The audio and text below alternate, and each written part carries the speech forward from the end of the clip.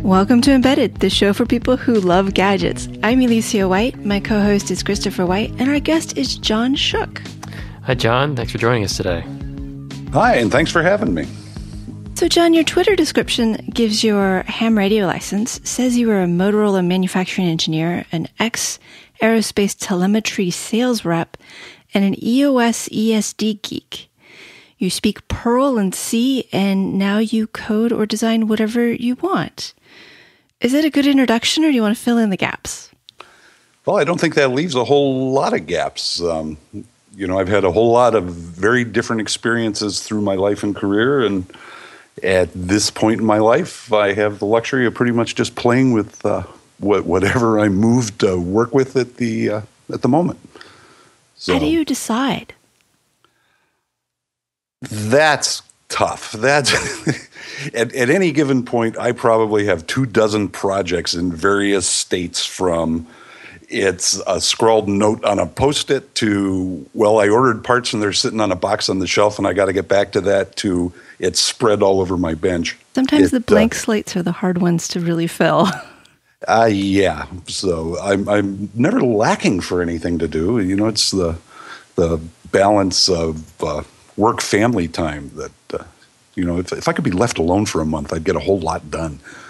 None of which involves vacuuming and laundry and stuff. But no, I always have a lot of projects going on, and it's just whatever is tickling me at the moment. So, well, one of the projects I came across was during the Hackaday Prize, the Space Prize, and you entered that.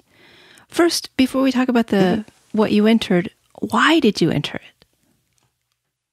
Well, that was kind of funny. The project that I entered, that I worked, and I'm still working on, has been in my head for a number of years, that I wanted to build this remote indicator for water consumption.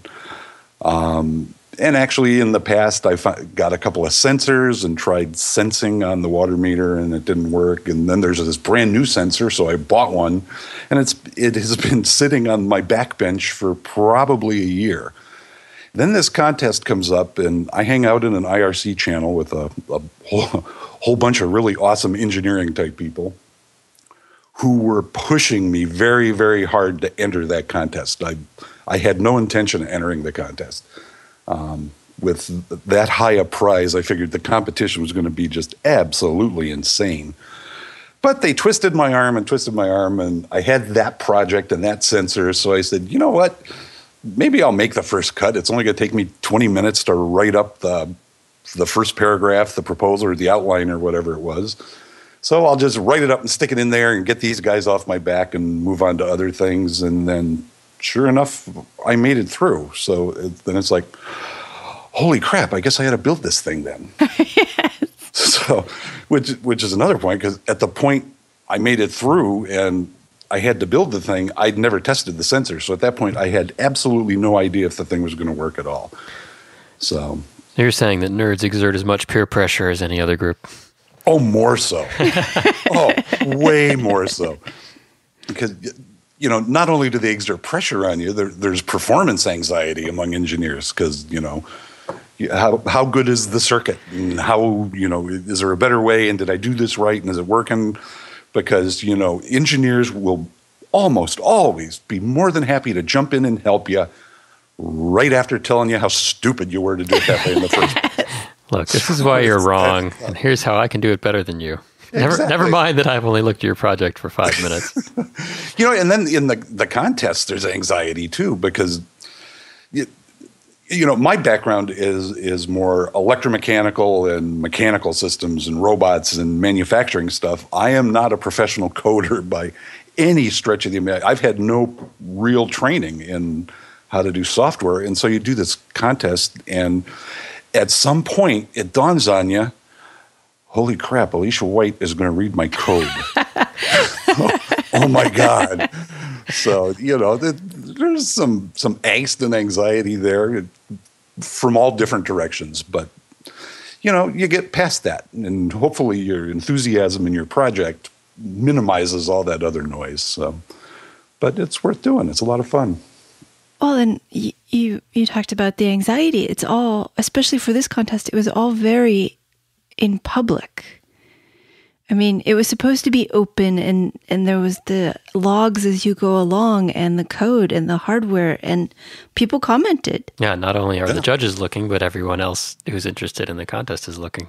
Exactly. And with over 800 or around 800 entries in it, I mean, just that group of people watching every step. I don't know.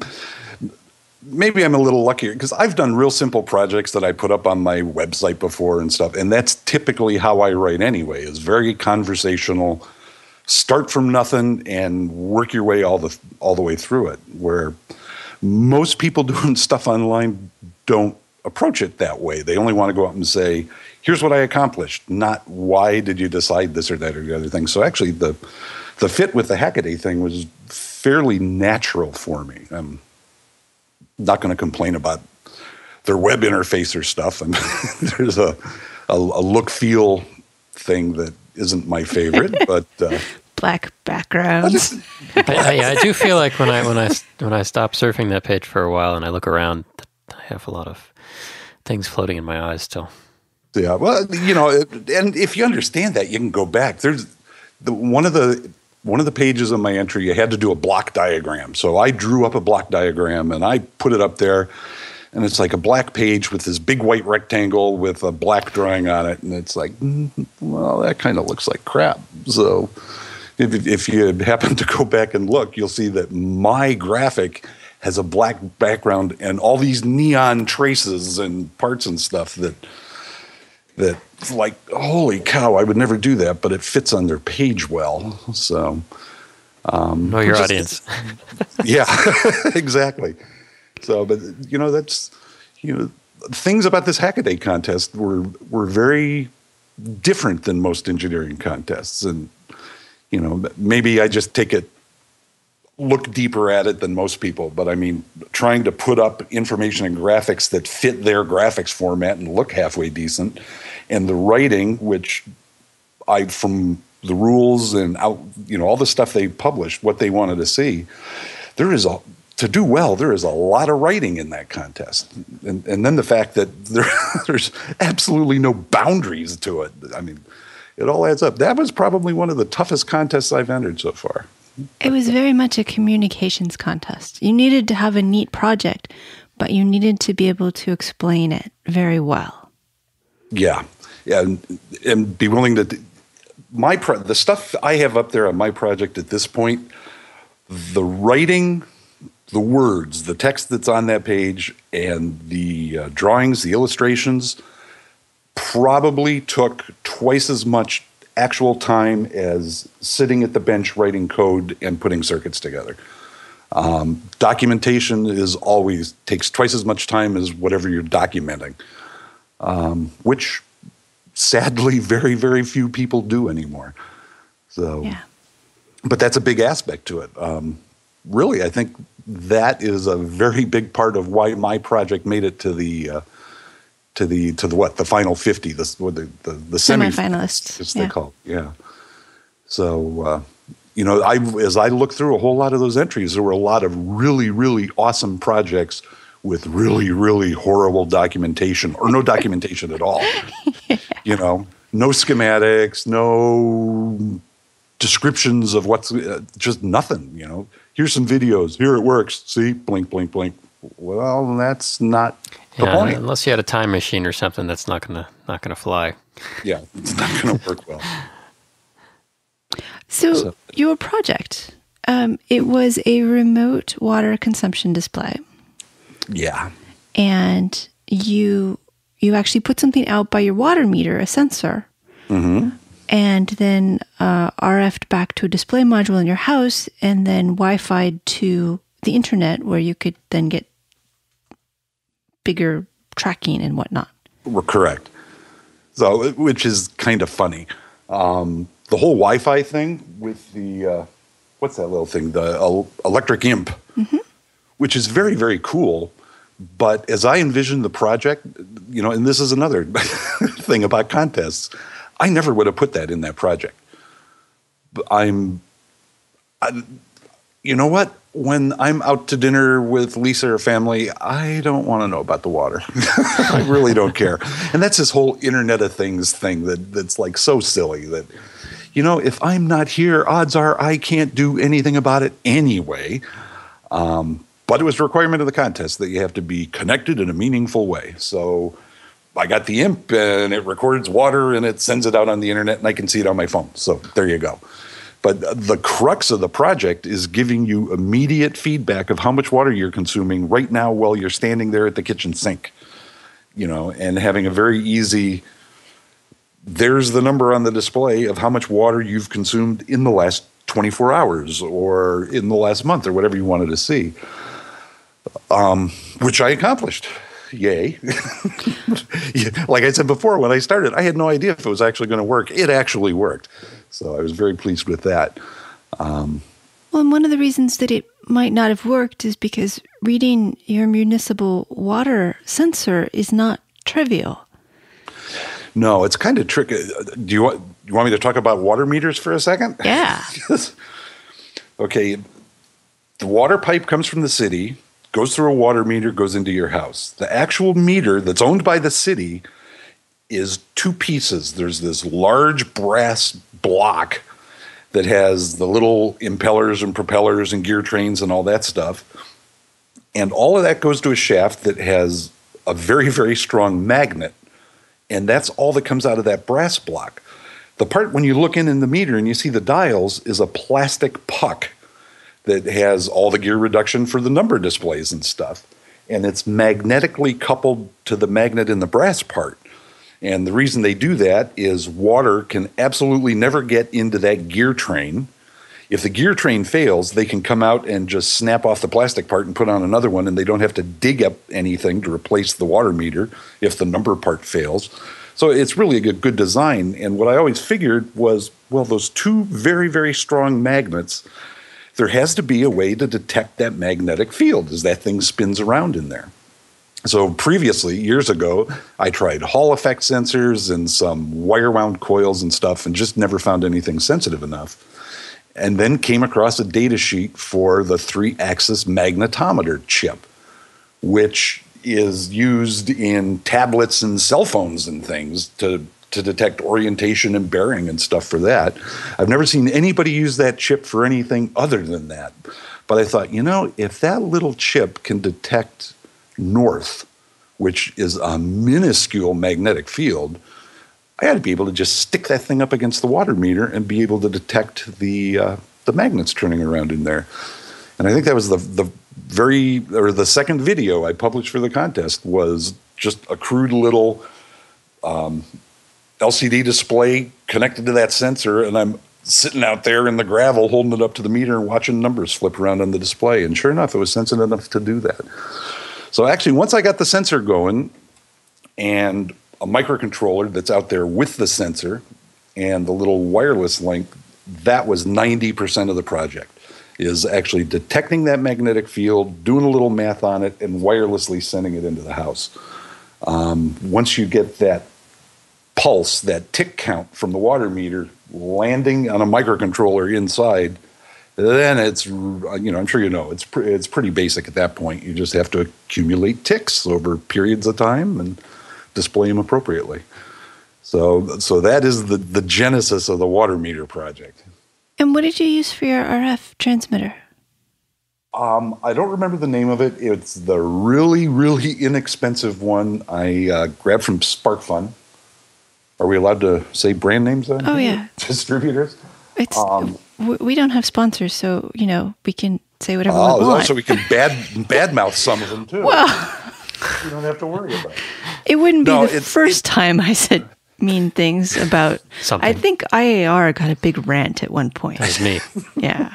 So anyway, it's the really inexpensive one from SparkFun. The part numbers are on my project entry there. Yeah, that'll be in the show notes. And at this point, I don't know that I would use that one again, because I really had to hack the thing inappropriately to get the data to come across, which is another point of the contest. I mean, when you're working to these deadlines, sometimes you're forced to make really, really bad decisions engineering-wise that now that, I'm sure everyone listening knows that I didn't make it to the final 5. I made it to the 50, not to the final 5. So I'm going to finish the project. But, as I said on that last post I put up, it's going to be better now because now I can go back and I can get a better radio transmitter that's going to work better for that. I can fix some code things that, it works enough that I can make a video that the display works and be honest about it. But I can go back and improve things. And I'm kind of on the hunt for a new radio link between the sensor and the house. And actually what I'd like to find is a bidirectional one. But basically the transmitter, I should stop saying basically. It's okay. I say so a lot, and I know that. It's okay. I don't have any verbal tics. So. That's not true. The transmitter receiver is a serial link. You're supposed to send serial data in one end, and it comes out the other end. It's just an RF equivalent of an old 212 modem setup. Yep. And what I found out is that the processor out at the water meter couldn't transmit fast enough.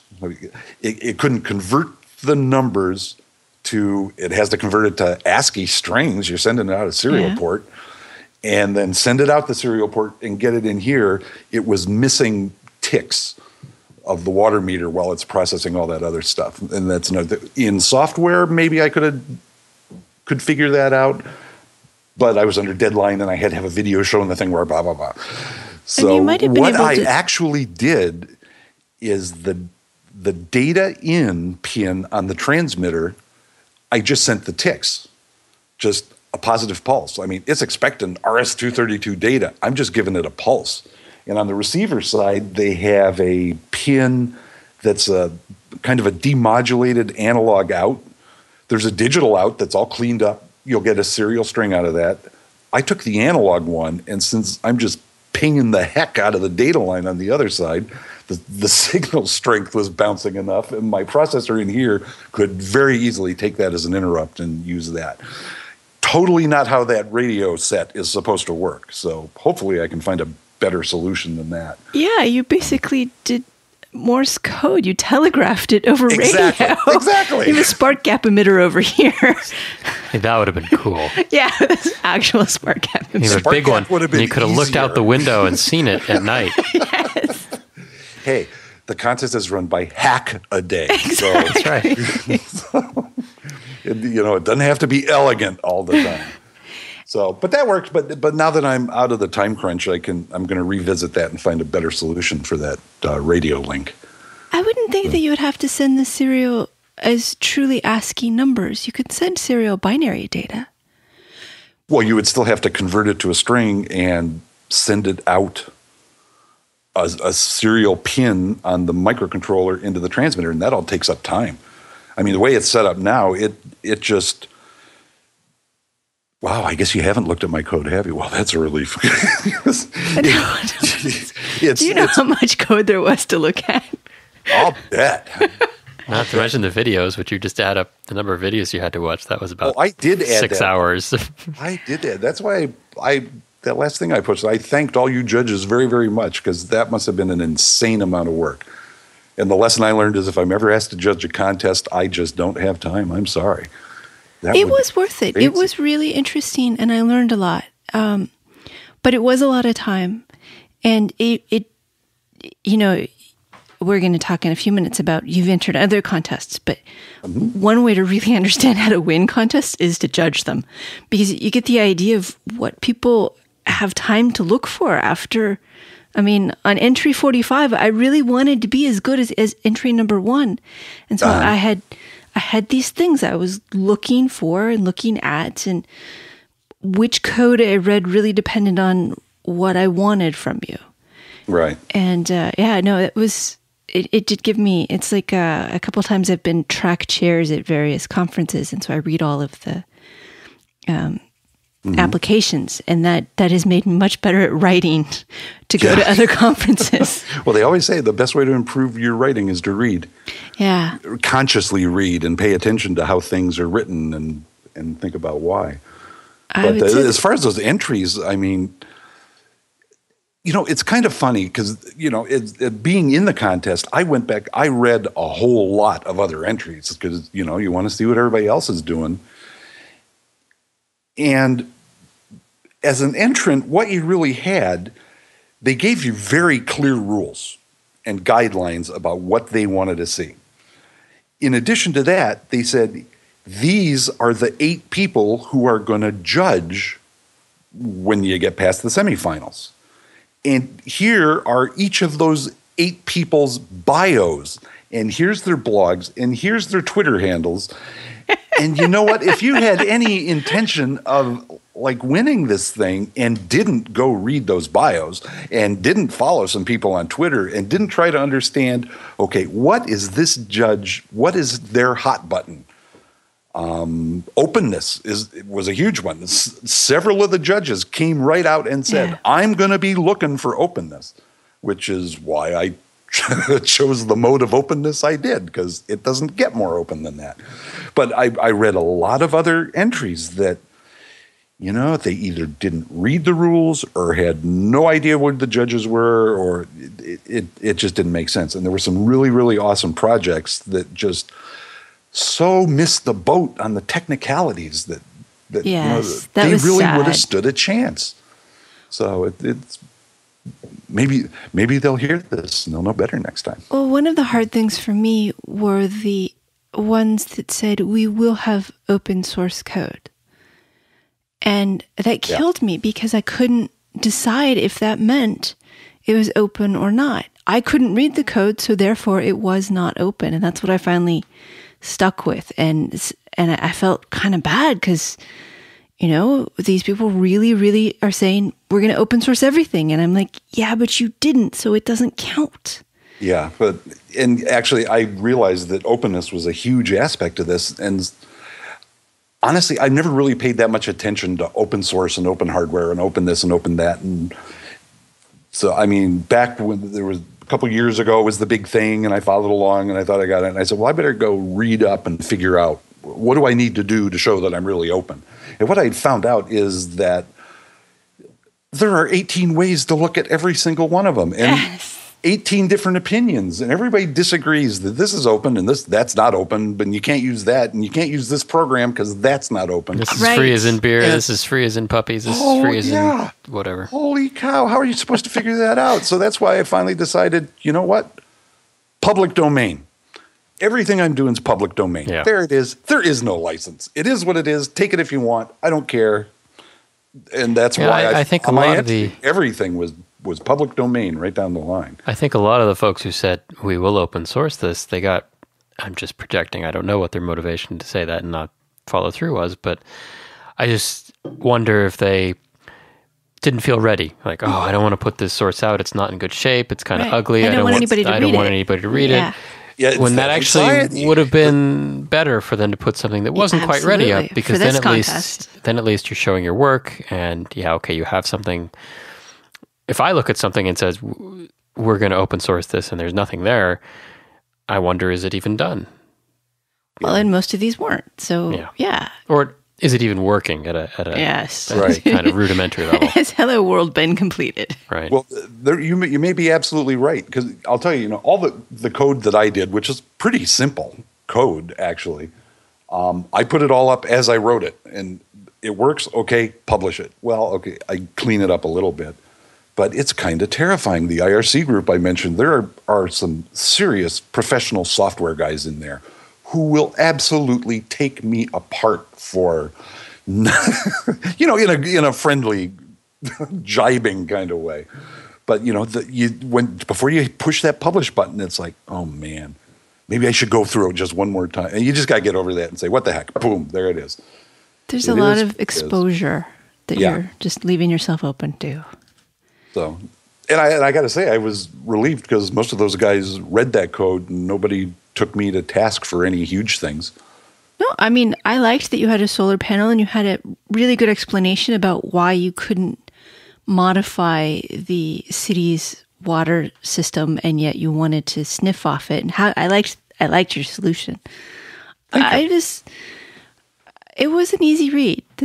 So, yeah. And I particularly like a project that slightly thumbs its nose at big utilities that aren't open.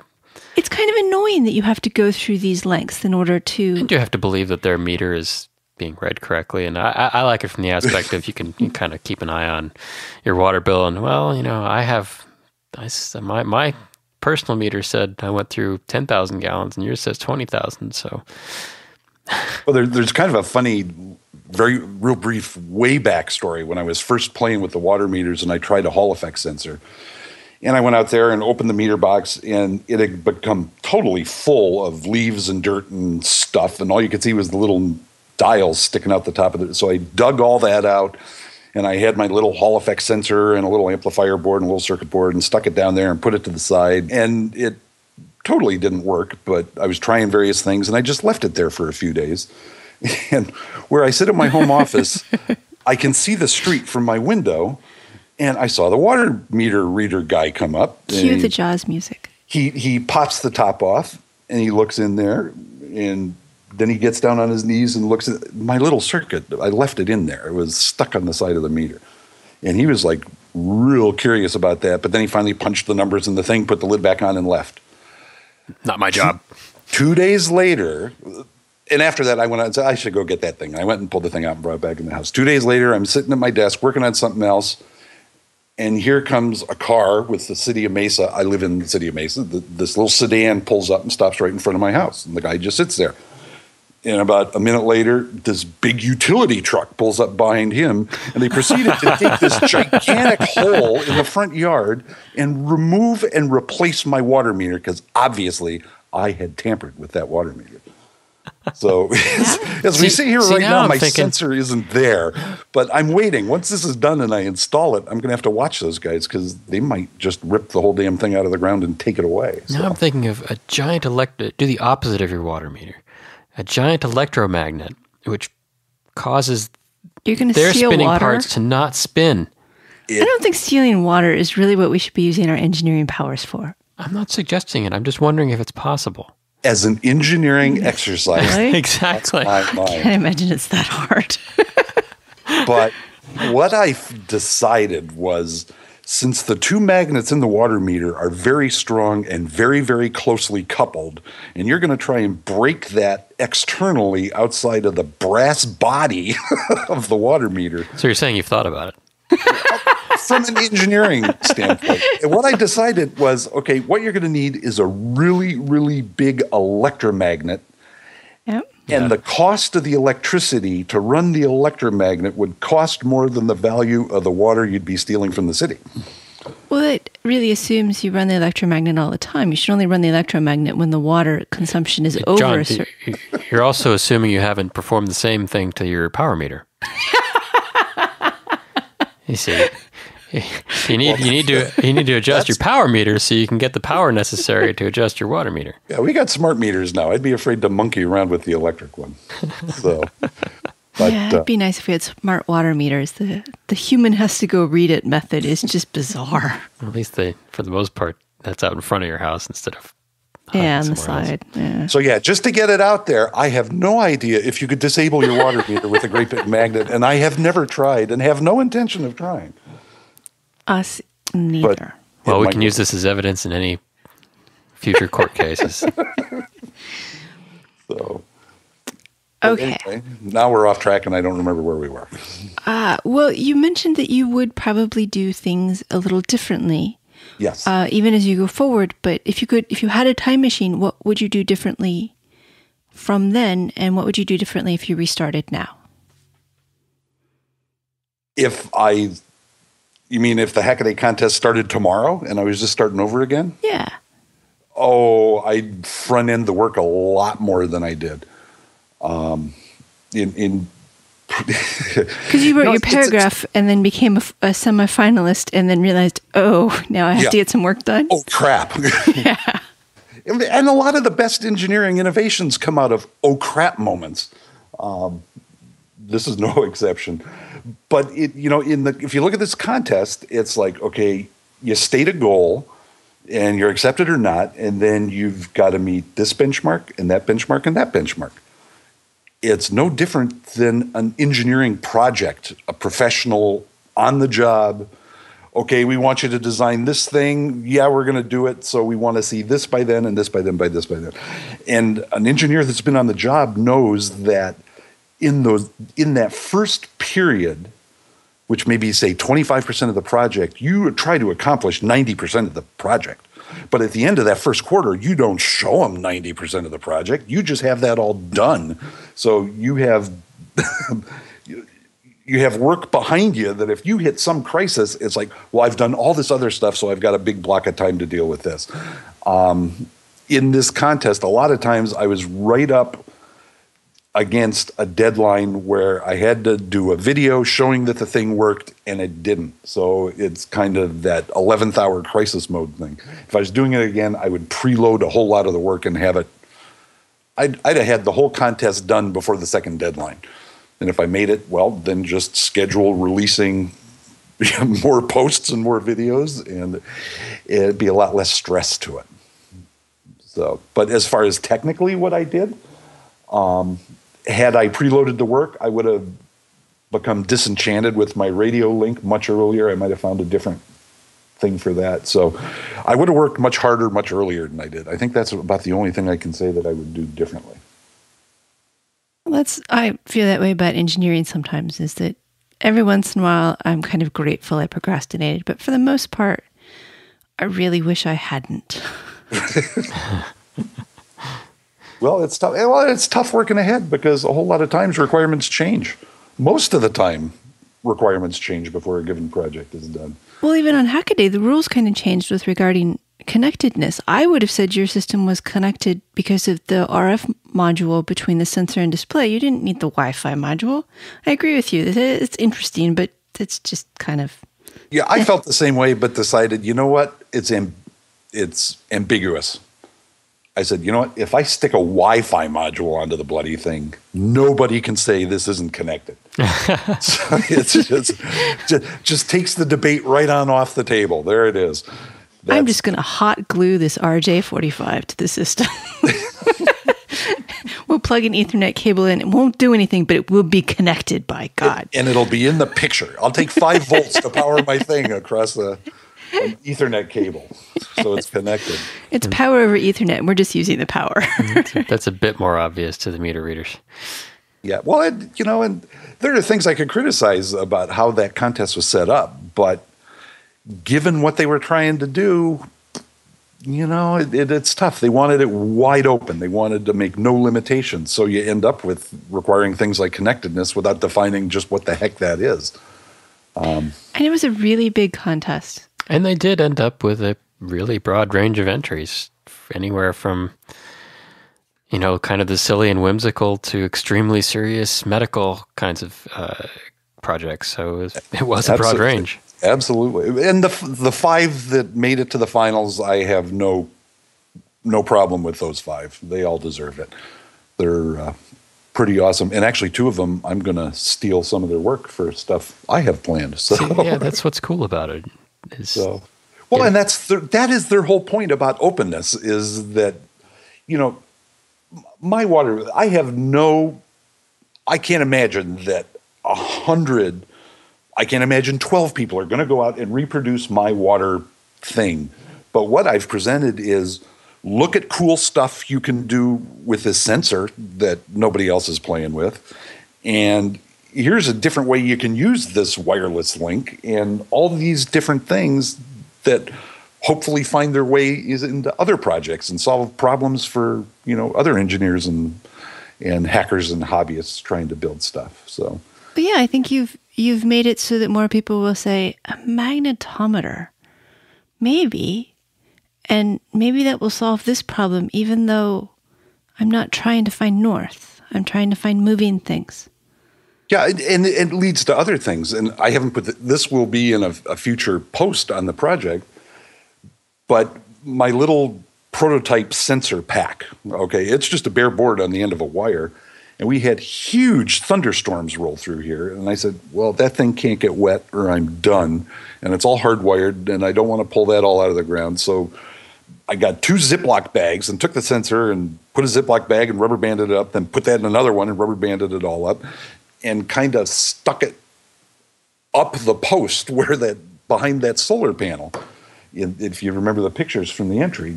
So I was absolutely confident, and it stayed dry through all the thunderstorms and no problem. But while it was going, the receiving end is on my desk working, and out of the corner of my every once in a while, I'd see those LEDs tick once over. You made a lightning detector. No, what I mean, it's detecting cars driving down my street. Oh. There could be uses for that. There could be total uses for that. Because what I did with the sensor, because there are 3 axes in the sensor, and I've got a small PIC microcontroller, that when you reset, either power on or reset that sensor, it reads all 3 axes for a while and decides which one is it getting the biggest swing from, and says, okay, that's the one I'm going to watch to determine my outputting the ticks that it found something. So when I put it in the bag and put it up, I hit reset, so it reset itself that the span it's looking for is the magnetic field of the Earth, is where it set its limits, its window in that measurement.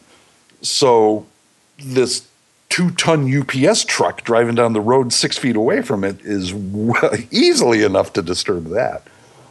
So the thing's counting cars going up, and I could detect pulling into my driveway and turn on the floodlights. I could trip my security camera to start recording when it sees a car go by. I mean, there's a whole lot of other things that this sensor might be able to be used for. But so I'm going to put that into a future thing, and then I'm going to play with turning it into a car detector. I have some ideas on how you could optimize that to improve its range and accuracy and stuff. But this is a very cool chip. Well, now I wonder if different cars will get different levels, and could you detect your car and have an automatic garage door opener if your make and model of car pulls into your driveway? I don't know. It just seems... Well, theoretically, the sensor's going to be stationary, and it'd be the metal composition of the vehicle, fiberglass versus steel versus... you could probably... Given the limited range of vehicles that actually pull into your personal driveway, you could probably come up with profiles to have it figure out which car is what. But I sure wouldn't want my security system to depend on that. No, we definitely have to lock a few things. So. And so you wrote a really nice post after the finalists were announced, and it's titled "Spacesuit Order Canceled," which I found pretty funny. Yep. In which you decided that everybody who didn't come in the top 5 must have come in 6th, and you were very pleased with your 6th place out of 800. Absolutely. Yeah, and you really need to decide to look at things in as good a light as you can imagine. And I guess the reason I wrote that is because I read what a lot of other people posted right after the announcement, the people that didn't make it. And most of them were like, well, yeah, I didn't make it. Yeah, thanks, Hackaday. Just kind of down and diminishing the fact that, you know what, you were one of the 800 that actually got off your butt and made a project and wrote the stuff and got it on there. So you're way ahead of the pack at that point, and you got a project that worked to some level at some point, and you made it into the final 50. You're a winner compared to everybody else out there. All the people who said, well, yeah, I'd like to enter the contest, but, it's a lot of work. You are so far ahead of the pack, it's incredible. And people that were just glum and beating up on themselves and beating up on other people because they didn't make it into the final 5 are totally missing the point. And that's why I said, everybody, the 45 people that didn't make it into the final 5, I decided all of us came in 6th in the pack. And if you go back and look at those projects, that's not, I couldn't tell you which of those 50 was the 50th place. You really can't rank them. There's just so much good work and good stuff going on. Well, and the contest got people to write it down and put it on a webpage where you can go look and see. And I can't tell you how many, looking through the other projects, how many ideas I said, well, well, wow, I don't want to build that, but look at this little thing he did right here. I did the same thing. I did the same thing. One of the top 5 I got really excited about and did a lot of thinking about, well, could I adapt that to this other project? And it ended up the answer was probably no, but it sure got you thinking. And we talked about it and looked at it and thought about it and who would use it and who would build it and who would want it. And turns out no one, but that's fine. Well, but you might be surprised. And my perspective, I'm a much older guy than virtually everybody I know online and in IRC and everything. So I have a bit of a different perspective where I'm really motivated to put stuff out and to celebrate things online that are helping the 10-year-olds that are out there now, or the 12-year-olds who are sitting there putting chips in a breadboard for the first time and trying to figure all this stuff out. And if you can give them little bits and pieces that make things clearer, when they are 25, 35, 45 and working in their career, we're just making hopefully helping make the next batch of engineers even better than the current batch of engineers. And I don't even know where I'm going with this. That's why documenting stuff is so important. Yes. And writing about stuff is so important. Well, and the way you did it is nice because you show people it isn't a linear path. Engineering is often presented as, look, I made this awesome thing. And that's not usually how it goes. It's, look, I went through this path and then that one, and we kind of wandered around in circles here, and finally we ended up with this awesome thing, but it was never linear. And I like that the entries show that. Yeah. Yeah, and it's, and a lot of people I've talked to personally, they say, boy, I'd love to write, but I'm not good at it. I don't know how to, I don't know. Okay. Practice. Software takes care of spelling. Whoever proofreads it is going to take care of all your punctuation stuff. So forget about all of that stuff. And I mean, my style is totally conversational. And what I tell people, if you really want to learn how to write this kind of stuff, go find some Circuit Cellar magazines from the mid-'80s and read those technical articles. Circuit Cellar still is a very conversational magazine. Old radio electronics magazines. And that's probably why I write the way I do, because I read all of those things from the time I was 15 till radio electronics and popular electronics went away. Which is really sad, because I look at things online now and sometimes it's so frustrating. Somebody will send me a link to the worst case. Okay, here's the worst case scenario. Somebody sends me a link. This guy built this audio shortwave receiver thing with an LCD display, and it's small and it receives stuff and it's really cool. Go look at the video.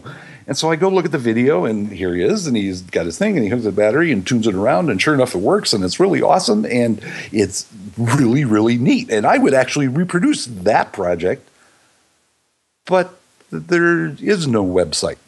The guy just made a YouTube video. There is just a video. There's no schematics, there's no parts, there's no pictures, there's no discussion, there's no text, there's no copy, there's nothing. There's a YouTube video. Look at my cool box. And not to knock the technical quality of what the guy did, the video is just showing off. It's pointless. It's worthless. It doesn't help anybody. It doesn't.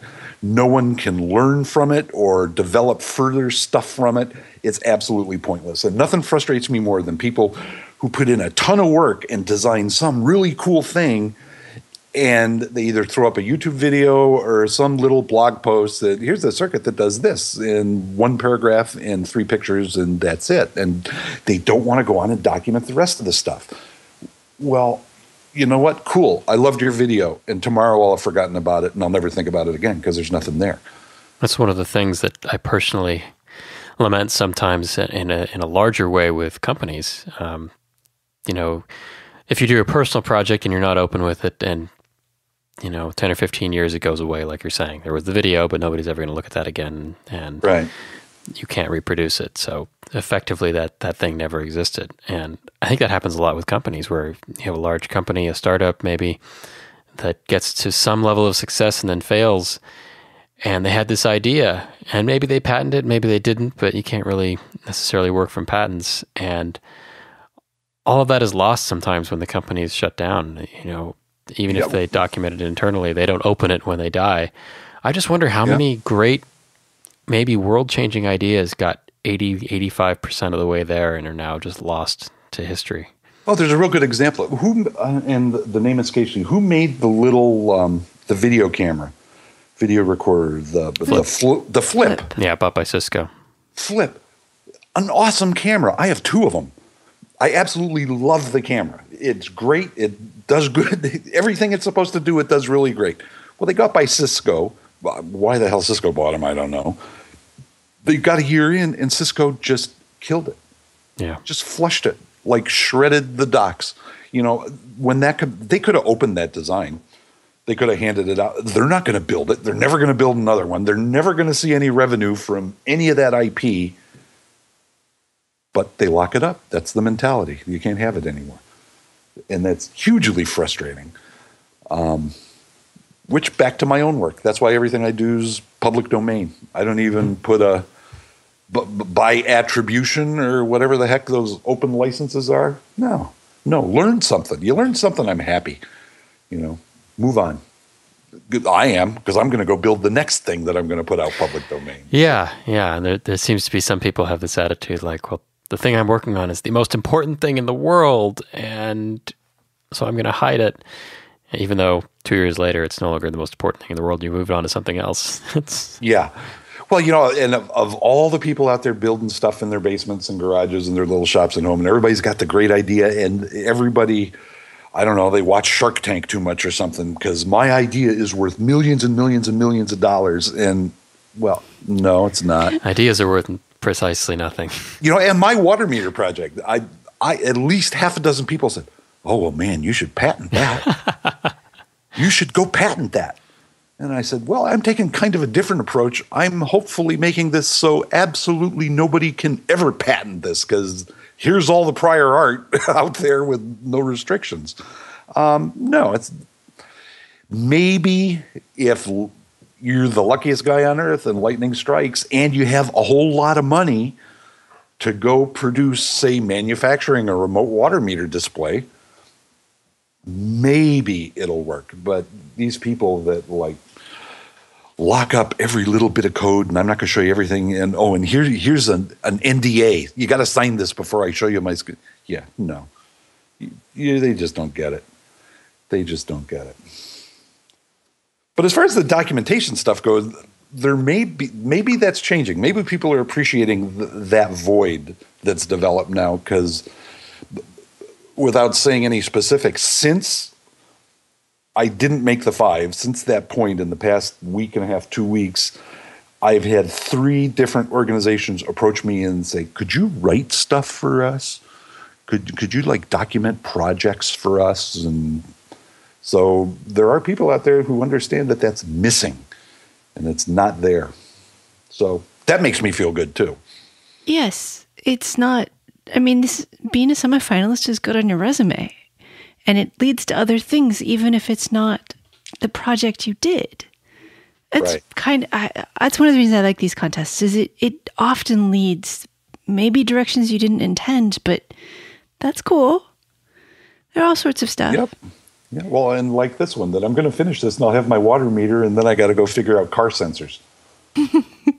So, and then all the projects that I have in mind from stuff I read from other entries, where I'm going to take a piece of this and a piece of that and put other stuff together. So I've got a whole lot of projects to work on and just wait for the next big contest to come along. Well, and this isn't your first contest. This is the 3rd that I've placed in, I would say. You won one just about a year ago, right? The Mouser? Yeah, but that was a funny contest. And you really have to follow content. I'm a bit of a contest fiend. I love the contests. But some of them are incredibly complicated, okay? The Hackaday one that's still going on is the most intensive contest I've ever come across, as far as what you got to do and document and this. The Mouser contest that I won, that a lot of people just said, that's nonsense, because it was an engineering contest but you didn't build anything. And basically what they said is, okay, we need, and I'm going from memory here, I don't have anything in front of me, but it's like they tied it into their race car sponsorship thing, and race cars have load cells in all four corners, and you have to recalibrate the load cells for the telemetry. So design a rig to recalibrate load cells and describe it in 200 words. And that was the contest. Nothing to build, nothing to draw, no schematics, no code, no nothing. Okay, you want to talk about a writing challenge. 200 words. There's not very many. No. Sponsored by Twitter. That's a few tweets is 200 words. But that one was funny because, I read a whole bunch of what other people submitted to it, and everybody missed the point because they said, you need to measure the load cell to 3 decimal places. And you have to use an Arduino. Well, the A to D function in an Arduino is not going to give you a 3 decimal point resolution of any kind of an analog measurement. So, I think that's why I won that one, because I'm the one that said, well, we'll use an Arduino, but since that won't work, we'll buy this Burr Brown A to D converter and smack it on the top to give you the resolution. And, I crafted my words and stuff and got the 200 words, and sure enough, I won that one. And I have around here somewhere is my little iPad mini that was the prize for that contest. So, but some contests are that simple. It's like stop, think, sit down, write. Probably took me less than an hour to write that whole thing, submit, done, wait and see. Some contests are that easy. Other ones like Hackaday have you pulling your hair out for 2.5 months. So, and you did one for Circuit Cellar too, the Design Spark? Yeah, that one was much more like similar to the Hackaday one, where you actually had to build and document stuff. The big requirement was that you had to use the board. Oh boy, they're going to kill me. The big microchip-based development platform. Chip kit, yeah. Chip kit, that's right. It all had to be based on a chip kit, which I did. And when you're doing contests, that's another thing, is you got to, in some cases, you have to take your engineering hat off, because basically the system I designed on that is it had a little GPS receiver. The chip kit, same as the water thing, it was solar powered and recharged, received time from GPS and sent it out as a broadcast all message on the little, what's the RF module? The XB module. XBs. Boy, you did your homework. I don't even remember all this stuff. And so it broadcast time out on and the reason I wanted that, because back at that point, see, this is everything loops back together. I built that because I needed very accurate time, because I wanted to build an alt-az antenna mount to track the ISS space station. So to do that, you have to know very precisely what time is it here right now, so I know where to aim that antenna. So I did the time broadcast thing with the chip kit and got that all worked, but I haven't built the antenna thing yet. Well, now you have sat nogs to look at, because that's what they did. That's what I was talking about, is they solved a couple of problems I conceptually had with, well, how am I going to build this? And they did it. So I'm going to take that. But anyway, back to that contest. And so you have to put the engineering out of your mind. The project I came up with, that chip kit board, it would be difficult for me to conceive of a worse board to base that project on. That's why you only got an honorable mention, man. It's huge. It's a power. Getting the power down, so it was solar powered. I had to get in there and remove like surface mount LEDs off this stupid board because they were power indicators on a development board. I don't know. But it's the contest. You got to do, the rules are the rules. You got to use the silly board. And actually, someone wants me to write up a construction article of that on that project, and I said absolutely not until I redesign it with using a reasonable processor up there. But yeah, honorable mention. I think I came in fourth. The top three got money, and actual honorable mention paid money in that contest too. It was a couple $300, I think, for honorable mention in that one. So, but it was fun. They're all fun. I enjoy the heck out of it. How do you find out about them? If you a lot of the website, if you go to Circuit Cellar Magazine's website, they have a contest tab on the top that they always talk on what they're doing.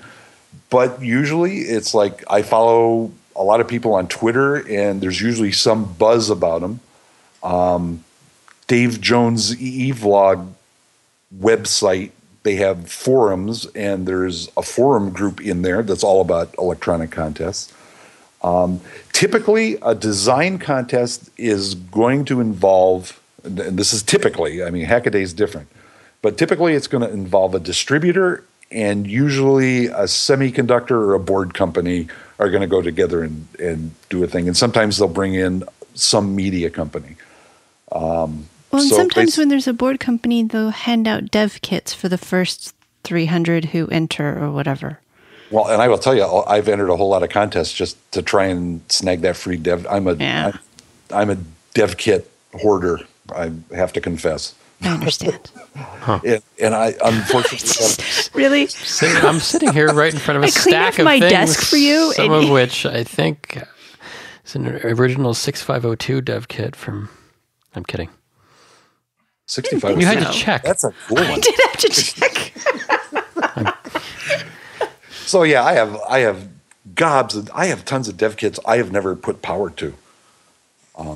May at some point, but for some reason I thought they were cool at the time and bought them, and there they sit in the box on the shelf. So I sometimes go to the Embedded Systems Conference and manage to talk myself into a couple dev kits, and then I get them home and I'm like, oh, this runs Android? Oh no, never mind. Next. Please email Alicia. Wait a minute, I thought we were sending. Remember, all negative email goes to Chris Gamble. Oh, there you go. Chris or Dave? Dave treats it all so well. And I think Chris Gamble said he had a $5 handling fee. So. Yeah. Oh, is that what it was? Well, last show we got off topic. Okay, so yeah, contests. But you talked about all three things there that you've won, or honorable mention, semifinalists, and winning. But those are all pretty different. One of the things I did see in judging the Hackaday contest was some people have been entering these same projects into multiple contests. That's odd. There were a couple early entries in there that are actually commercial products. So, but I quietly flagged somebody and they disappeared, I think. Well, that's nice. Yeah. But yeah, no, there are people out there who keep rolling out the same project over and over and over again. You're not tempted? No, never. Because, like, at the very top, I said, I've always got somewhere between 1 and 2 dozen projects on my bench and in my mind and in the parts cabinets. And it's like they want me to write an article on the time server from that very first contest. I did that. It's done. It works. It's finished. I don't want to go back to that. That's boring. I've got 32 new projects here that are exciting. That's old. I don't want to go back to that. Why would I a whole bunch of new dev kits to buy. That's right.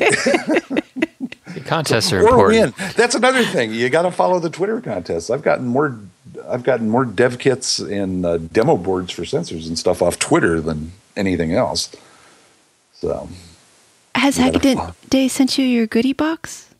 No, but the day they announced the top 5, they said that we would get more information about that when they announced the final winners, which makes sense because that's the award phase is when the contest is over. So I really didn't expect that I would instantly get my $1,000 goodie bag. And the other question is, I have not only do I have absolutely no clue what that is, I know a couple of insiders at Hackaday who tell me that nobody has any idea what that is at this point. So whoever's in charge of that bag either better get on the stick or they're keeping it very, very quiet what that's actually going to be. So yeah, I think it's like the middle of next month or something. The final announcement. I and then we'll find out what we won. That they wanted more judging for the top 5, which I thought they had a different judging panel for that. So wasn't quite ready. Really? You didn't rules, did you? No, it's you 8 plus the other guy that they added on just for the... Yeah. Just when you thought you were out, they pull you back in. Yeah, but it's only 5 this time. And I have already looked at them. So now I just need to look at them again for what's changed. And I think we may be looking at them for manufacturability, but I'm not sure if that was... There was like an extra criteria. Yeah, it was manufacturability or reproducibility or something like that, which as I did my project, I kept that in mind from the very beginning. I'm trying to keep my parts counts down, on the off chance. Honestly, I never expected to get to the top 5. But just in case, the stuff I designed is minimal parts count and stuff for that. And that was one of the things I was talking about. A whole lot of people don't read the rules because they're doing these projects that are absolutely awesome, and absolutely nobody could manufacture that thing. Yes. It just could never happen. Or if they could, it's going to cost $200,000, and there's no market. Yes. So I did a whole lot of head shaking reading a whole lot of other entries to the contest. Well, and there were a couple of entries in the contest where the ramen pie, his how do you build it made me feel like I could start today and be done by the end of next weekend. Yeah. And it just felt I felt very led through the process, and it was wonderful. So, yeah, mine was a little different because it's a virtual engineering diary. And that's actually the way I approached it. That's what I decided at the beginning. I said, okay, this needs to be like my old engineering notebooks where you start a project and you write down what you try and you write down what didn't work and what did and different paths and, well, I'm going to use this chip and here's why. And so I approached the entire thing as an engineering notebook, and that's the result. I liked those. They made me happy that I could see what other engineers go through, and I liked that a lot. Well, I think I scored some points because at the very beginning I said, I have absolutely no idea if this is going to work. Yeah. Actually, that is kind of nice. No, I never saw that on any other entry that says, well, if I get picked, we'll figure it out. But sitting here right now, I have no clue if the sensor is going to work. So, and that made it kind of exciting for me, too, because it's like, well, jump off the cliff. What the heck? So what's next for you? I've got all these projects to work on here. You have anything chosen? Well, I'm short-term or long-term. I've got a few small projects, pick-based things. I want to play with detecting cars with my water meter when the water meter is done. And I have a mission. I'm going to finish that water meter because I want it sitting on my counter out there. What I'm really going to work toward, the smaller projects I'm looking at doing right now, I want to do a series of tutorials on my website for newcomers. They're going to be pretty PIC microcontroller centric. My sense is that there is a huge audience of people who are now in electronics as a hobby or an avocation that are using Arduinos. And I'm not one of those people that's going to knock an Arduino. Arduino is awesome. I have half a dozen here. If I want to do a really quick and dirty, how the heck does this sensor work, that's probably what I'm going to grab. But they're wanting to do projects that really isn't the right choice for what you want to do. So what I want to do is write a number of tutorials of having in mind that you're new to the hobby, you've got your Arduino doing all sorts of cool stuff, but I want to build this teeny little embedded thing.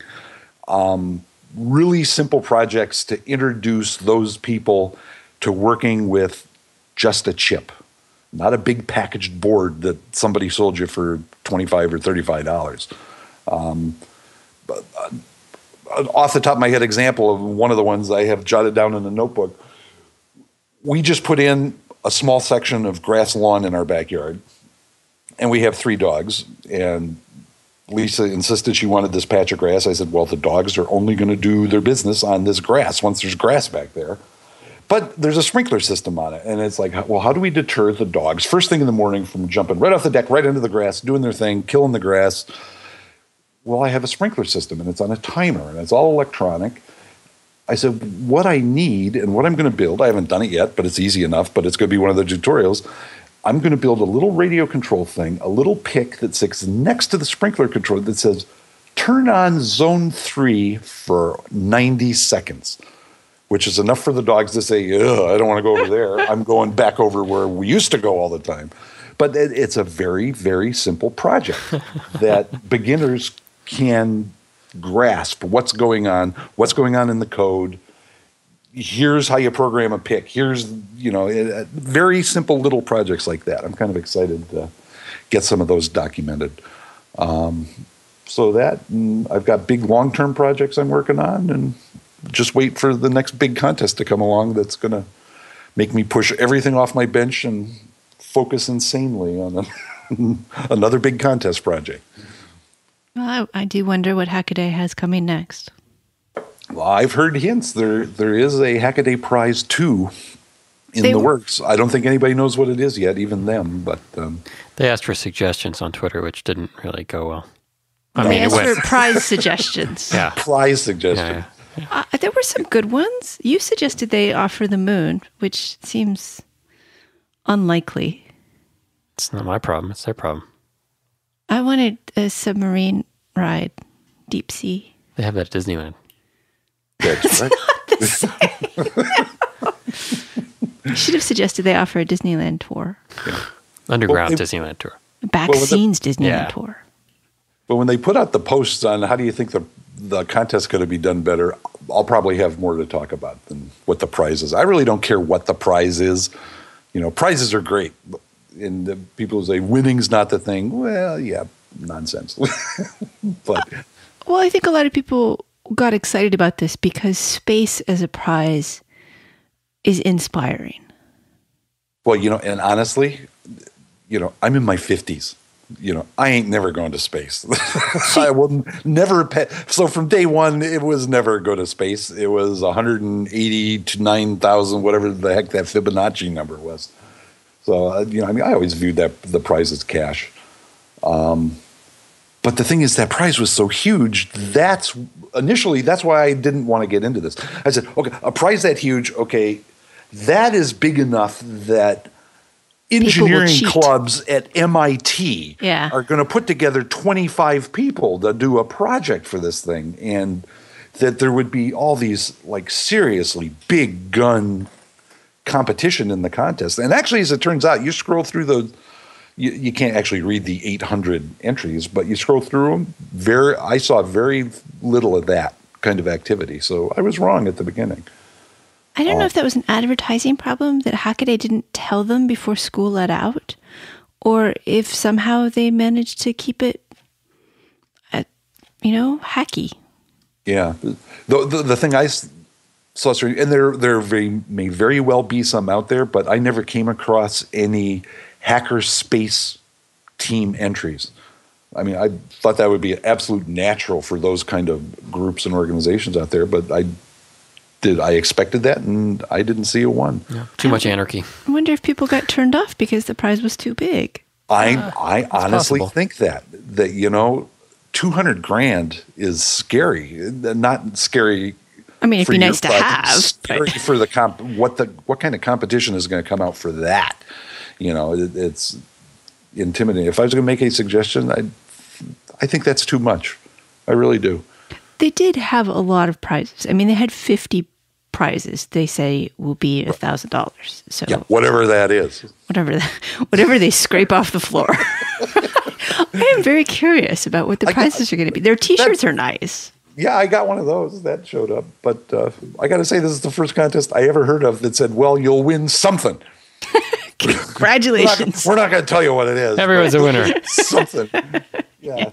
It's like a third grade track meet. That's Everybody gets a trophy. You are a participant. That's right. You got to hope it isn't $1,000 worth of stickers. Well, you never know. Stickers.